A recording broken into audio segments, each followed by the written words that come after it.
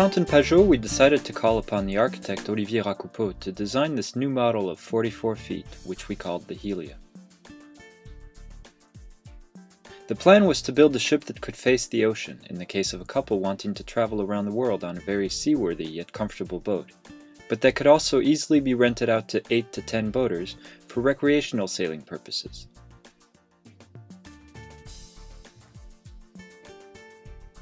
As always with Fountaine Pajot, the key notion here is harmony. This is a very elegant, seaworthy, and of course comfortable boat.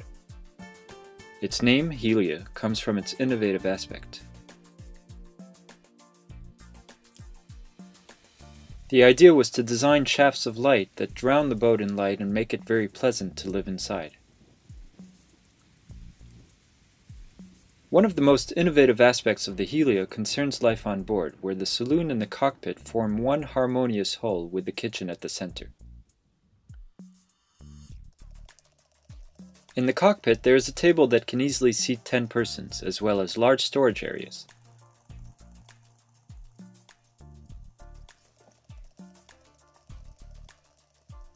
Then we enter the saloon, which Berret-Racoupeau worked on with a sharp sense of detail and design, all the while making it very functional.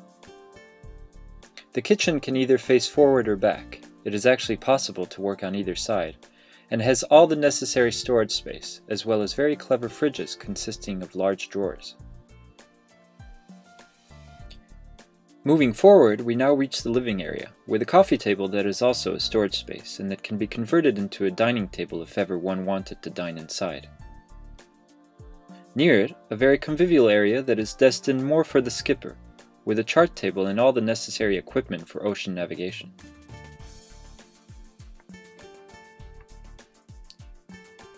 The helm station is directly linked to the cockpit. The helmsman or woman can therefore easily converse with the passengers seeking the shade of the cockpit, and can access all the navigation equipment as well as all the rigging.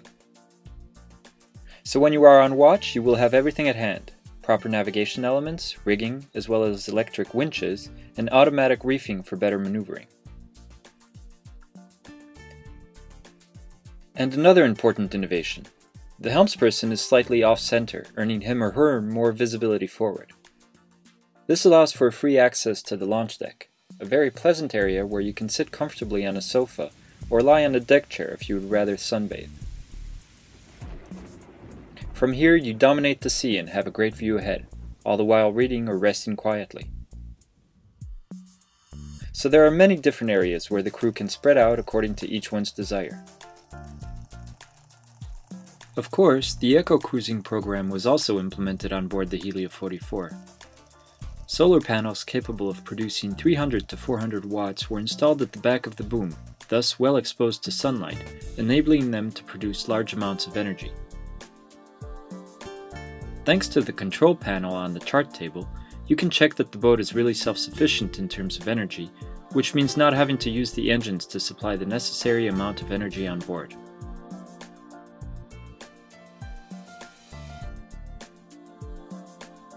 Going down a few steps, we are now in the cabins, where the portholes offer a great panorama.